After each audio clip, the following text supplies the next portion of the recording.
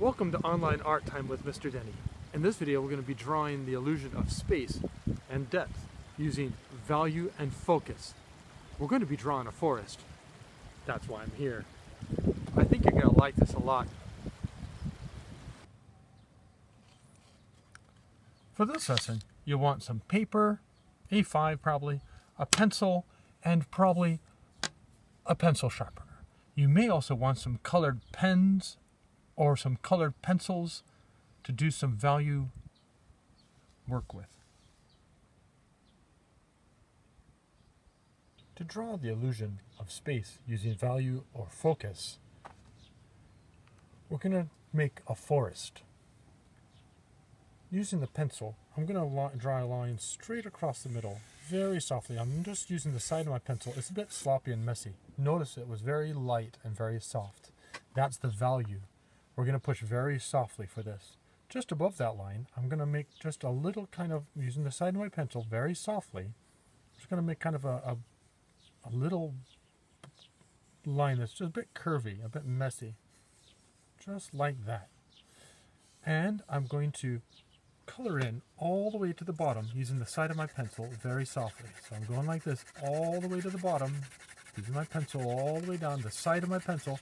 I'm not using the tip. I'm using the side of my pencil. It's soft, it's a bit messy. I'm trying to get rid of the white bits somewhat, but not too bothered. I'm just kind of making it smooth. Look at that, all the way to the bottom. Keep going all the way to the bottom. I'm just using an A5 for this because it's nice and small. It won't take you too long. If you use a bigger paper, it takes too long sometimes. And there we go.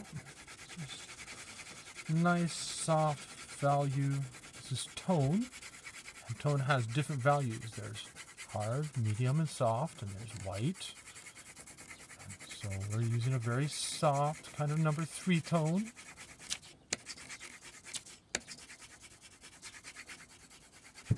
There we go, nice and soft all the way to the bottom. Okay, good enough. I'm going to just smudge that a wee bit. Not a lot, but just a wee bit. I'm just going to smudge that edge so it's not a crisp edge. Look, the edge is a bit soft. It's a bit smudgy. And I'm just kind of smudging around there a little bit. Yeah, there you go. Okay, that's good enough. Yeah, yeah, yucky.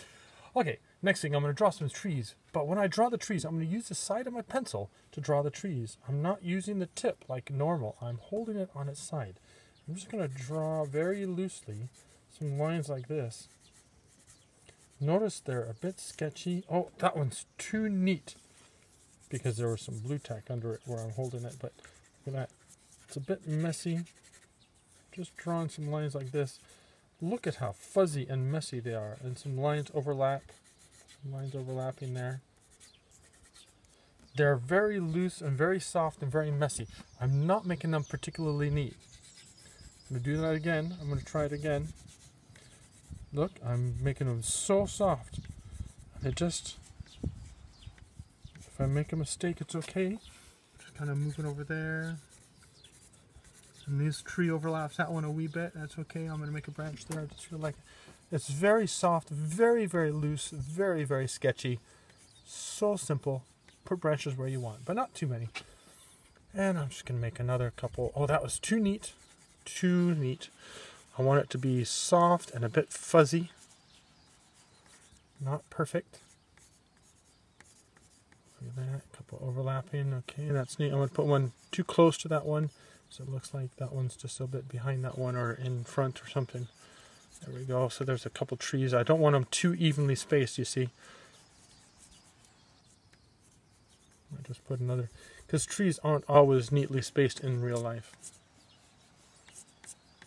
Okay, there we go. I think that's maybe enough in the background. Okay, there we go. Maybe one more over there. That's fine. Just a couple branches will do. That's enough. Next, I'm going to make another line from the left to the right. And when I do this one, I'm going to use the side of my pencil again, but I'm going to do a little bit harder this time. It's a little bit harder. It's a little bit darker. It's not particularly neat. It's a little bit crisper than the last one. It's not so fuzzy. And it's a little bit darker.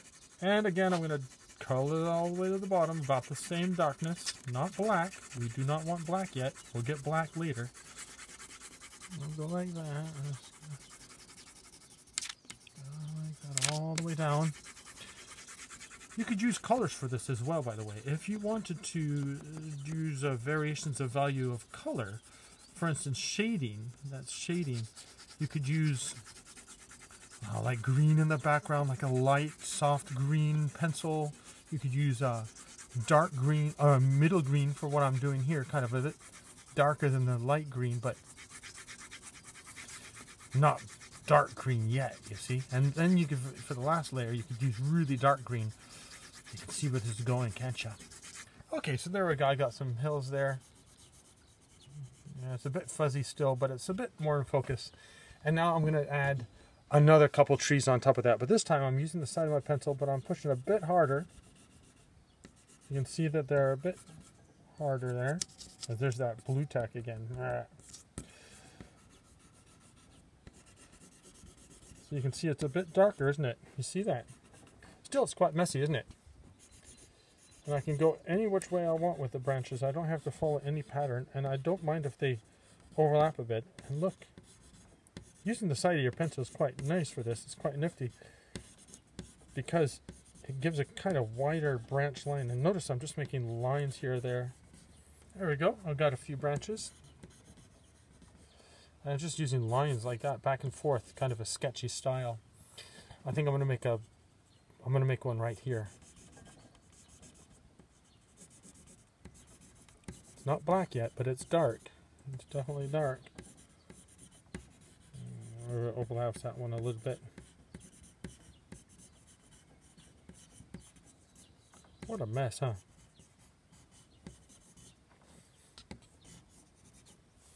If you don't like one, don't worry about it, because it's just a tree, and trees are natural. They grow all over the place. There we go. I think that's quite enough. I think I've done okay on that one.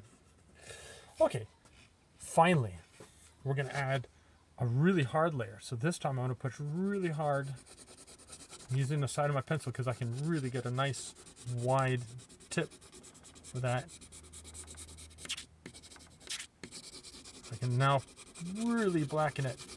Oh my gosh, it's so dark that I think I'm actually going to have to, my pencil's getting duller. I think I'm actually going to have to sharpen my pencil. I actually have to sharpen that because it's just really dulling up there, isn't it? Oh no! Oh no! Oh goodness gracious. Try this one.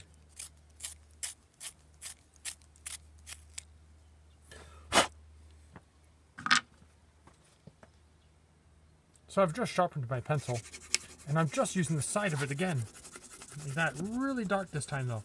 So now I'm really getting hard. I'm just really pushing hard, and again I'm calling all the way to the bottom. Getting all those white bits. No white bits. No white bits. I really want this dark. You may have to sharpen your pencil 2 or 3 times, because you know this is the part where you're using the side of your pencil just to really make that darkness. If you do have a few white bits, it's not really the end of the world. It won't be too bad. But no white bits. Okay, well maybe a few. Yeah, okay.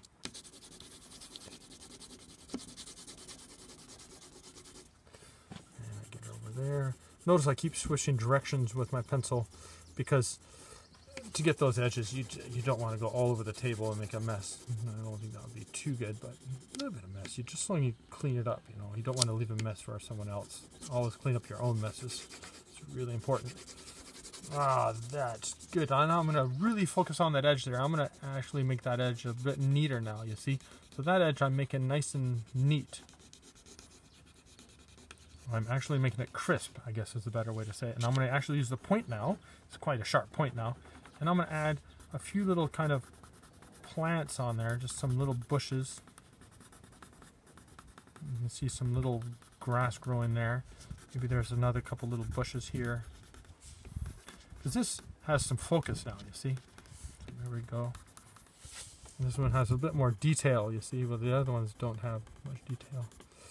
Okay, that's good enough. Now I'm going to add some of those trees again. This time I'm pushing really super hard. I'm just going back and forth and making straight lines. But look at how hard I'm pushing. I'm pushing as hard as I can. This is a number 1 tone. I'm pushing as hard as I can without making the pencil break. But I really am pushing hard. If you do break it, don't worry. You can always sharpen it. You really do want to push hard. Thicker at the bottom, but not too thick. And look at that. Look at that tree starting to emerge out of there. I'm just making lines back and forth. Got a bit of blue tack under there too. Look at that. And you can always add a branch on. You want to make it stick out a wee bit more. Don't be afraid to let them overlap, because trees overlap a lot. Remember, I've repeated that. I know that. But it's true. Really hard. Look at that. You can see far away in the distance. You can see here up close there's some trees. And I think I'll put one over here. Just feel like one right there. Look at how hard. You can even hear it.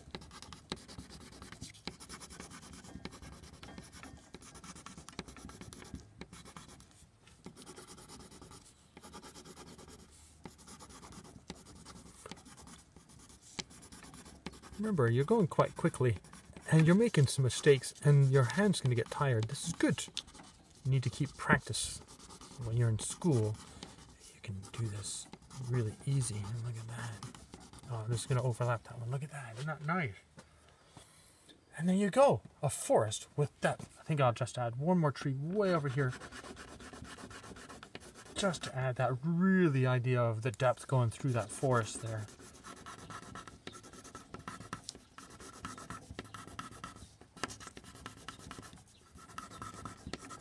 I wouldn't be rubbing out any of my lines because I like having them a bit messy. Look at that.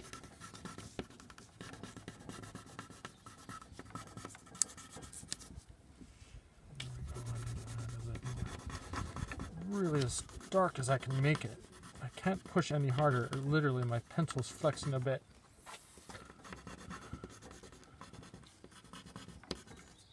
There you go. The illusion of space using value and focus. The ones in the background are fuzzy and soft. The ones in the middle are a bit clearer and a bit darker. And the ones at the forefront are really dark and quite detailed and quite crisp. I hope you enjoyed that. Use some colors, color it in, or use some colors and try this again with different kinds of colors. Even crazy schemes like yellow, orange, and red, or light blue, dark blue, and purple. Give it a try. I think you'll come up with some really amazing things.